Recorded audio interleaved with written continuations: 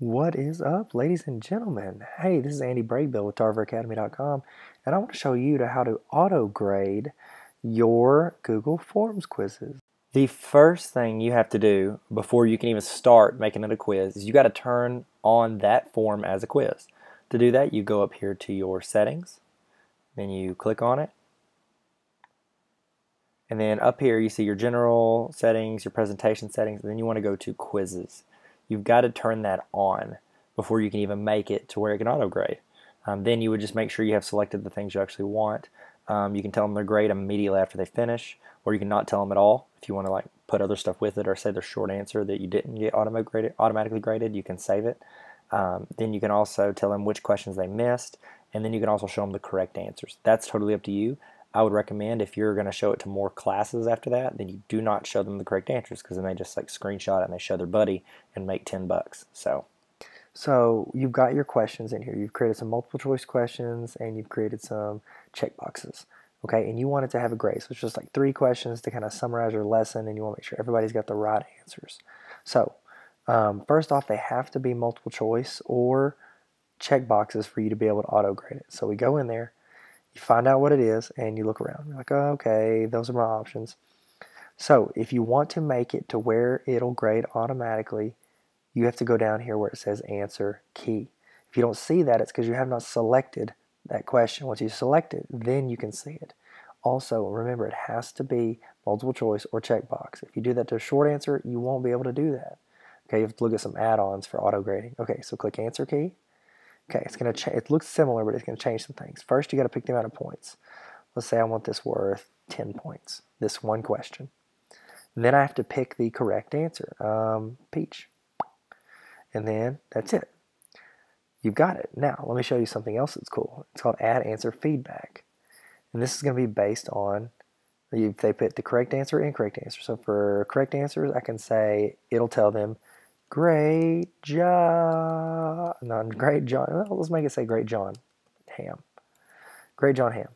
Okay? And then if they get it incorrect, say, you need to see better colors. Okay? And then I can even add a link to something I want them to see. So let's say I go here to Google search. I want to say the color peach. Okay? Images. And then I could just take this right here. Then I could just copy the link that it's on, copy link address, and now whenever they get it wrong, it'll take them to text display. I don't want to display any text. So I click add, boom, and they'll have the link. It's safe. Okay? You can do the same thing. Like, who's your favorite basketball player?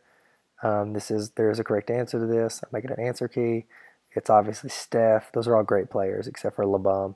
And yeah, I did spell his name wrong, but don't get offended. It's just the way it is.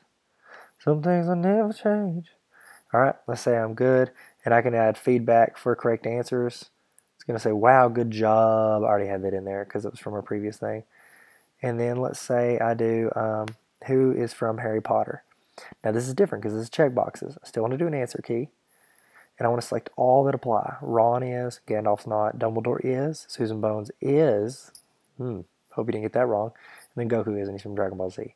Okay, answer feedback, and then I can say incorrect answers. They need to just like watch all of this. And then I would just say, you're going to have to go to YouTube and watch, I'm sure there's a video of every Harry Potter character. And boom, top 25 Harry Potter characters. I copy the link, and then I go to here. I make them watch all this. I could even say text display 25 HP characters. Add that. Boom. It'll take them straight to it. All right. That's it. You got it. That's how you create auto grading forms. Man, it's beautiful. Oh, I didn't change the points. The last one's going to be worth 30 points. Okay, thanks again, and best of luck to you in the future, mate. Good luck. Bye-bye. The end.